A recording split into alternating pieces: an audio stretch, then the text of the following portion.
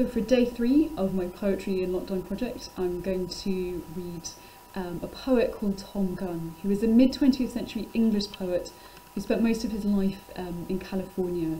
And so while his early verse employs the more traditional verse forms of English poetry, American poetry influenced a move into the free verse of his later work. So I'm going to read a poem called The Plunge, with thanks to my colleague Chris Vardy, who recommended this as one of Thom Gunn's queer swimming poems, which I think is a nice description. So, The Plunge. Down a rope of bubbles, trapped where you chose to come, it is all there is. The brute thrust of entering this all alien, like a bitter sheath, each nerve, each atom of skin tightens against it, to a gliding, a moving width. If flesh could become water, it, unlost, plying, a blurred sunken sky, where you carry your own pale home with you, at rest in your own prolonged ache. And the testing forward, how much more can the body take? How much dare? It is all there is. Till the body knows now it's time. Let's go, holding, almost till too late. Gives itself to the slow rejection. You go limp on it, a gentle lift. You wait on it, wait, you eat the air. So as you can see, if I hold up the book, the poem is tapered into a narrow column in the centre of the page, resembling the image of a rope dangling down into the water, which fits with that first image of down the rope with bubbles.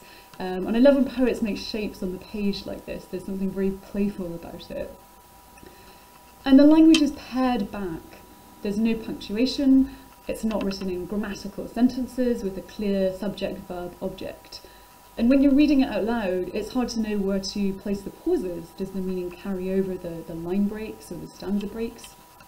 But I think this fits with the disorienting experience that the poet's describing of entering into this blurred realm of water.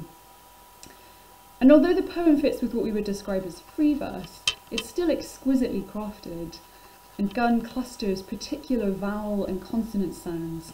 So we have brute thrust, entering, bitter, those hard B and T sounds evoking the hard impact of the body as it hits the water.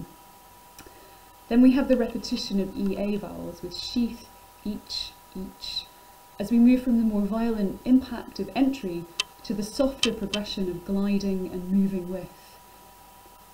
Words like it, on, lost, plying, stand alone in their own lines, slowing down the reading and creating a pace that allows the poet to impede the flow of time as he impedes the flow of language, so that time itself becomes suspended, held back, so the time of reading and the time of the swimming become harmonised, and that moment in the water expands so that the reader too participates in that holding almost till too late. And in its concentration on the corporeal and the fleshly, the poem invites a more carnal reading. The thrust, the gliding, the testing forward, followed by the letting go and going limp, could also be read as a sexual encounter. And the poet's exploration of his body plunging into water also becomes a way to navigate and observe his own sexuality, and the conjunction of those two makes each the richer. And we might think about that choice to use you rather than I. So who is the you in the poem, trapped where you chose to come? Is it the poet remembering himself or observing someone else? But I think to me it makes the poem more intimate, and that partly opens up into that sexual reading. But it also offers the reader a greater identification with the experience, so it becomes possible for us to imagine plunging into the water.